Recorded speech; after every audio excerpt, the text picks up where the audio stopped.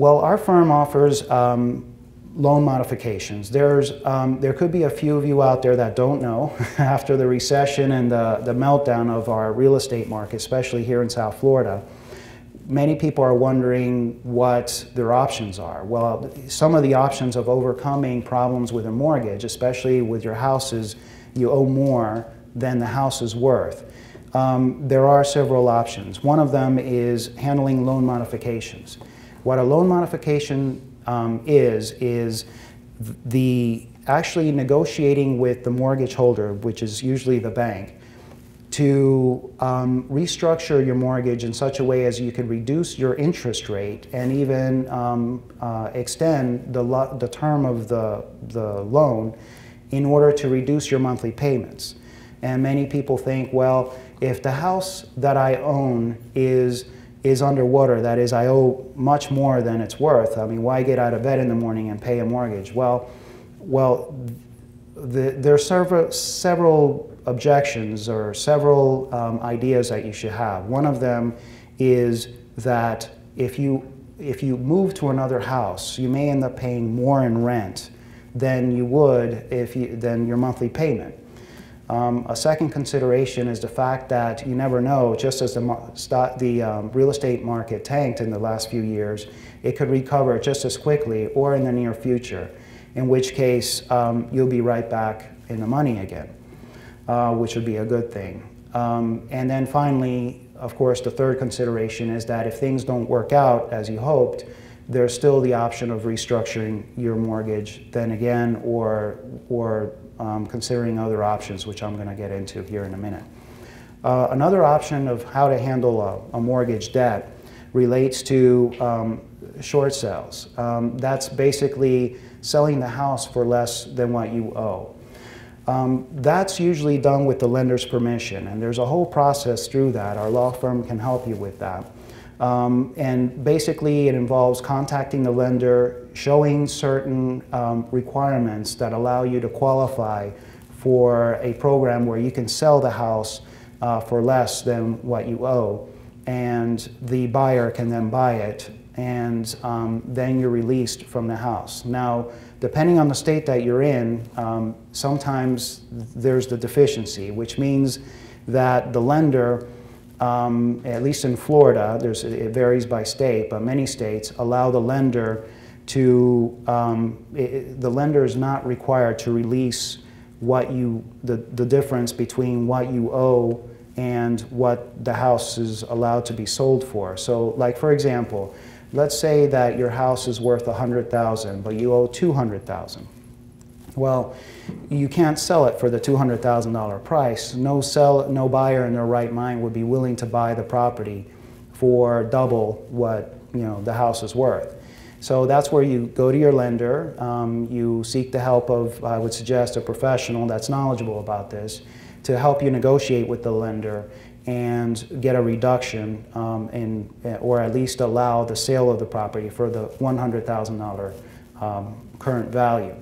So you're left still owing $100,000 on the property. Now, what's key to the short sales is negotiating with your lender to waive the deficiency. That is, they give up their right to pursue any future right that they may have against you to collect that $100,000 difference. That's pivotal here. If they don't agree, of course, you have the option of not selling your home.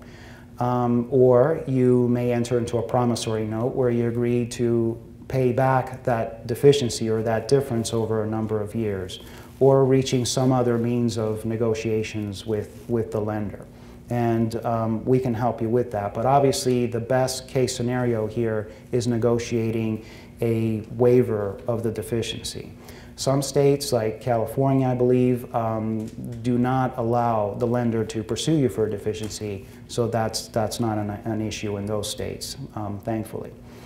You have the option also of a deed in lieu. What that means is that you give up your house for, basically you're turning over the keys to the lender and saying, gosh, I can't pay this debt, I give up. Here are the keys, I'm going to turn over this property. Usually the lender looks at whether or not you have clear title, meaning that there are no liens on the property, like tax liens, that there are no contractor liens, then you can, they'll agree to take the deed in most circumstances. And again, the key here, as in short sales, is that you want to get a waiver of that deficiency, and that's critical here. Then finally, of course, we have the option of foreclosure defense. At least here in Florida, it's a judicial state, meaning that when it comes to foreclosures, if you can't pay your mortgage and default on it, the bank has to sue you, basically, in court and establish that they have the legal right to take the house away.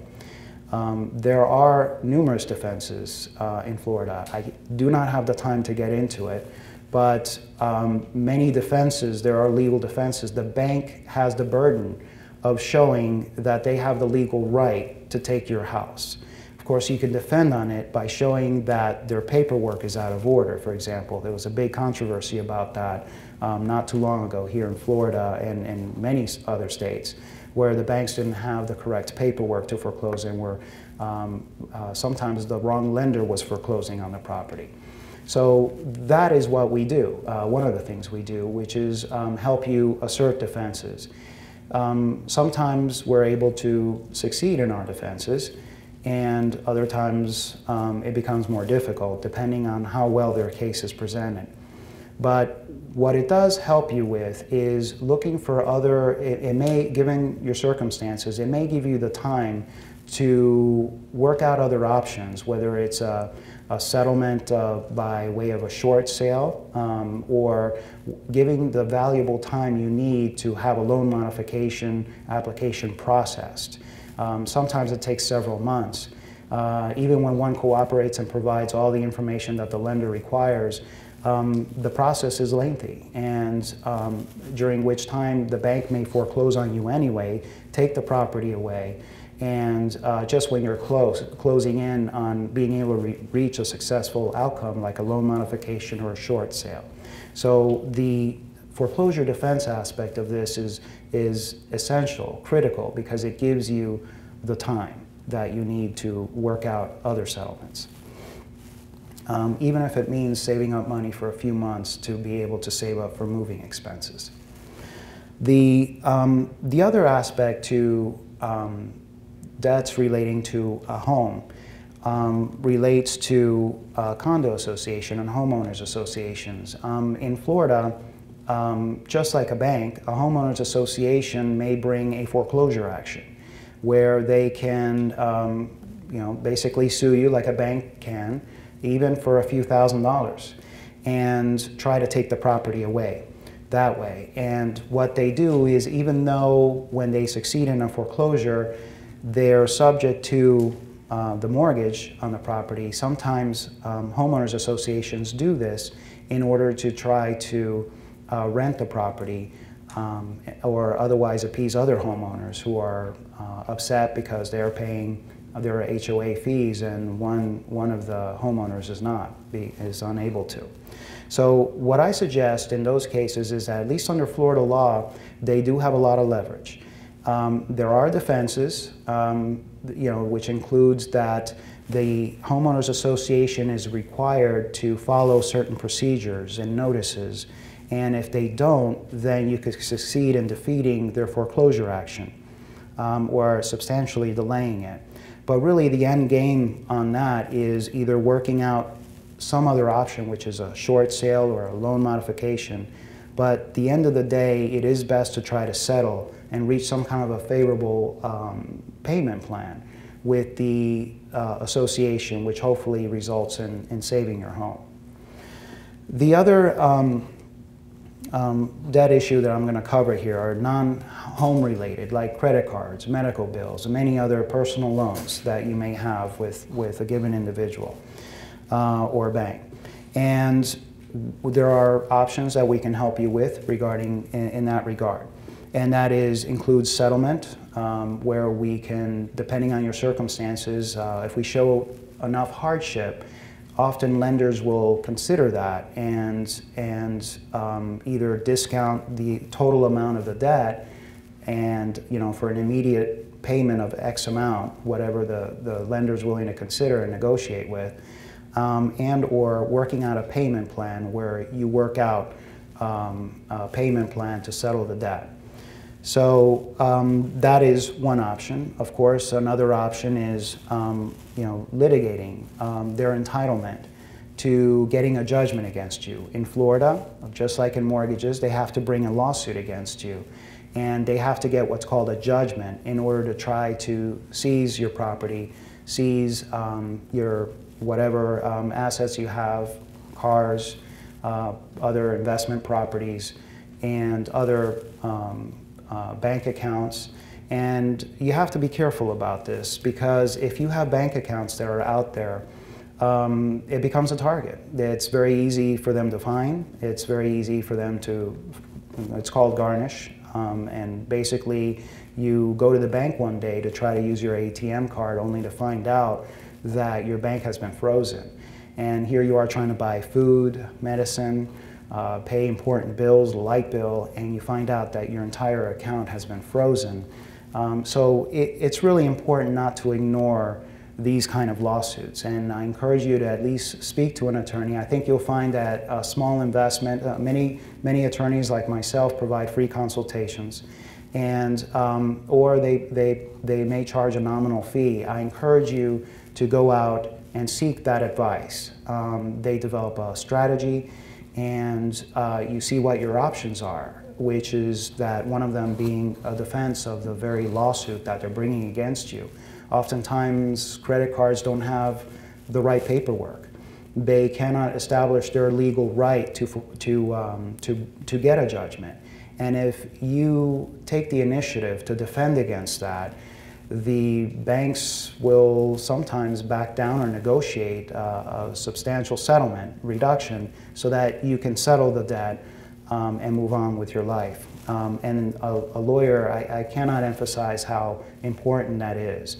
And like I said, the small investment that you make in a lawyer can pay amazing dividends for you and putting this problem behind you. To the extent that a judgment has been obtained, and I'm part of an expert panel on the internet, such as Avo and other internet sites where you advise people. I see many people coming in with questions about, oh my goodness, we have this judgment I didn't even know about. Or they just froze my bank account. The judgment is there. I didn't know about it, but I kind of ignored it. Well, under Florida law, you do have a lot of options.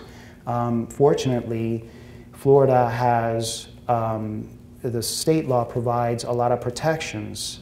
So to help you not become impoverished. The creditors, I've seen this time and again, where they make your life, miserable by, again, freezing your bank accounts, taking you wake up one morning to go to work, you find the police in your driveway impounding your vehicle. There's actual true stories of people going through this hardship. So it's best to have an attorney, again, help you weigh your options. And there could be non-bankruptcy options that are available to you where you could keep them from collecting against you or certain assets. Like under Florida law, for example, there's something called head of family, where you can actually claim that you're the head, you have dependents on you, and you have certain children, parents, other family members that rely on your income, and you're the breadwinner, if you will, of the family. Well, if you assert your defenses timely, and I would suggest professionally, in a way that the court will pay attention to, you can actually have your income protected from collections and garnishment. So the law is there, but it's really, in this area, it's really up to you to seek the professional help, just like you would if say, you had stomach pains or an infection on a cut or whatever. You would go to a doctor, get the professional help of somebody who can prescribe the right medication or the right treatment plan.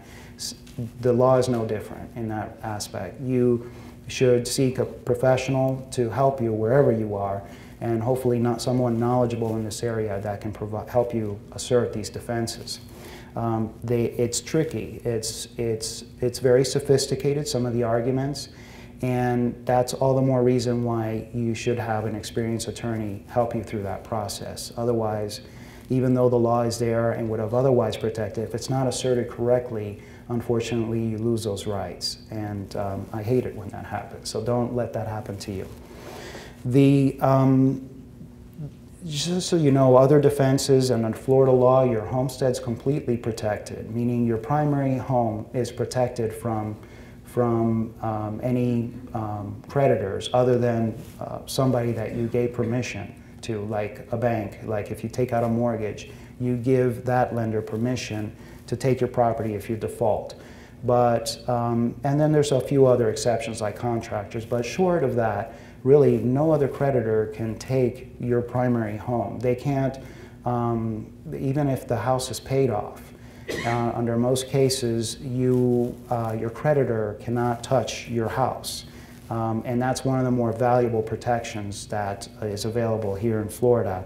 And a lot of other states have that same protection, maybe to a lesser degree, but Florida is substantially strong when it comes to that.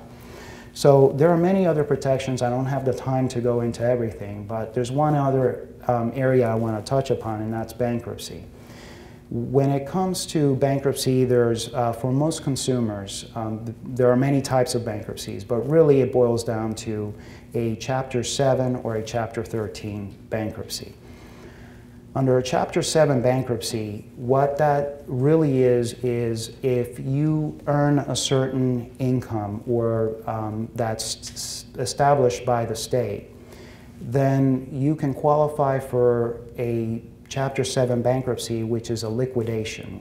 What that means is just a fancy word for basically getting rid of most of, if not all of your debt. If you earn a certain income or less, and it's a complicated formula, but again, an attorney can help you through that process, you are eligible to basically discharge or get rid of all of your debts.